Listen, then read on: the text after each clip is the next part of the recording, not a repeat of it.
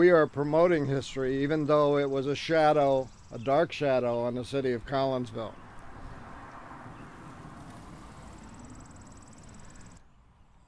Even though it was a dark shadow, we are going to remember it by this memorial that we're placing here. By means of this small marker, the Collinsville community will finally take some ownership of the Robert Prager lynching, which occurred April 5th, 1918.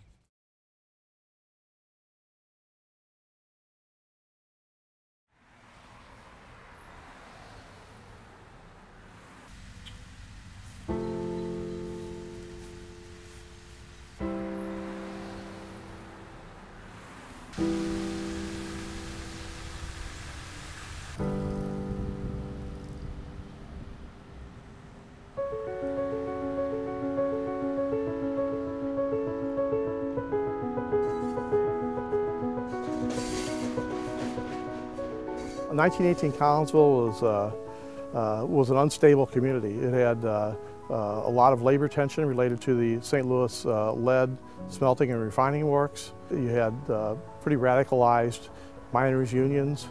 Collinsville had, I believe, about 30% or so immigrant population or first-generation Americans. And we had a lot of transient workers in town. Therefore, that leads to community instability also. Prager essentially wanted to get a job as a coal miner. By trade, he was a baker. He worked for a baker in town here, Lorenzo Bruno.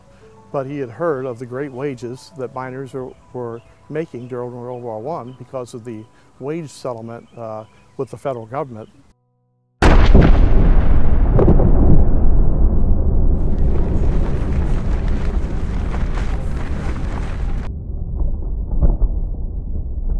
The U.S. government engaged in a propaganda effort, unseen since, to build support for engaging in World War I. U.S. was primarily an isolationist nation prior to that.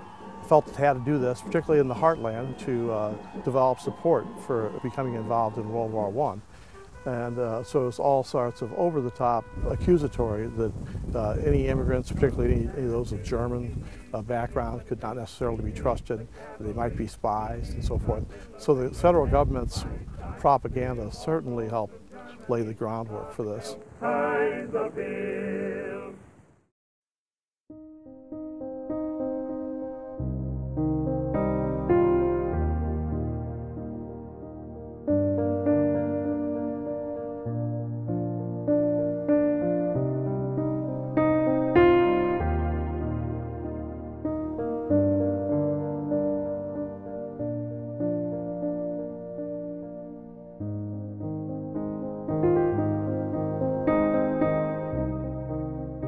Prager was taken away from them by the police. They went back and demanded that Prager be turned over to them.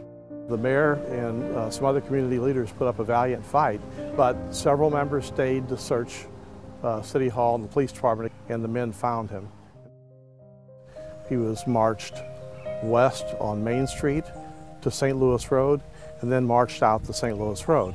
Sadly, a lot of these patriotic parades, we're calling, when a person was draped in the flag and ordered to sing patriotic songs or chant patriotic phrases, those were happening all over southern Illinois. They had happened in Maryville, they had happened in Collinsville previously.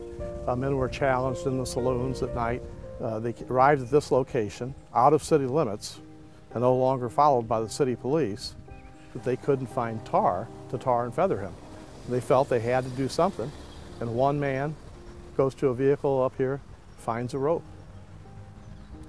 And the coil of rope was used to lynch Robert Prager. So many people stood by, and leaders in the community, businessmen, at least one alderman watched. The police had gone back home, gone back to their station. The crime was that good people did not react.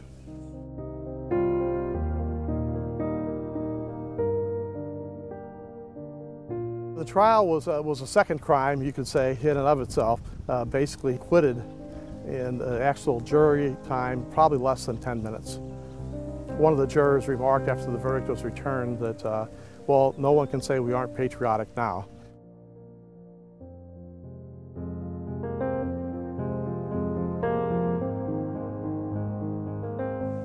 Where the tree sat was about where the cemetery entrance sign is, the brick cemetery entrance sign. We made a request to the St. John Cemetery Board. They were gracious enough to allow this marker to be installed in the cemetery. A great lesson to be learned is that people should not be judged just by their ethnicity any more than they should be judged by their religion or their skin color.